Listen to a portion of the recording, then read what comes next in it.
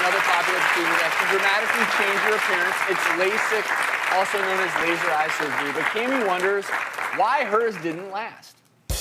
Hey doctors, I had LASIK back in 2007 and it was great at first. But lately, I've been having difficulty seeing again. Does it wear off? How long is LASIK supposed to last?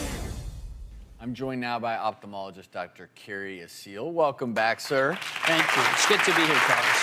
You know, no one wants to go in and get a laser procedure done thinking that it's not going to last forever, but tell me, how long are these things supposed to last?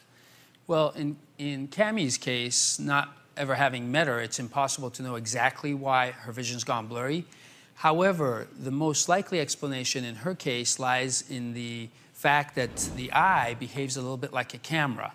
And so just like a camera has a fixed focus lens, the eye has what's called the cornea on the outside, and that's what we sculpt when we do LASIK. During the LASIK process, initially a very sophisticated computer images, by reflecting light in and out of the eye, it images the aberrations in the visual system, and that's what this color map that's generated is all about. It gets uploaded into the treating laser.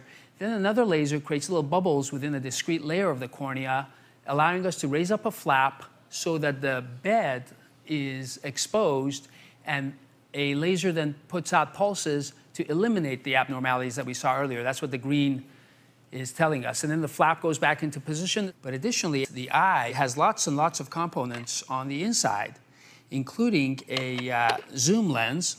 And the purpose of that zoom lens is to zoom on things as they come up closer. When we start to arrive around the age of 40, that internal zoom lens starts to stiffen, and that can cause things to blur both up close and far away.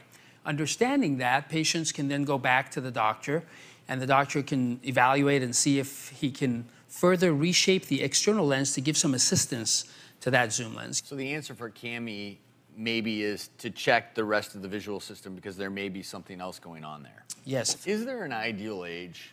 You know, when you start talking about someone, they're in their middle age and they wear contacts, I still wear contacts, where the benefit of getting LASIK, and but you're past the point where you're going to start getting the changes of older life? There's no upper age limit, depending on what the person's hoping to achieve, as long as they realize that you're fixing one component of the visual system, and that fix might be permanent, but other things can still occur, and you still need to see your eye doctor and so forth.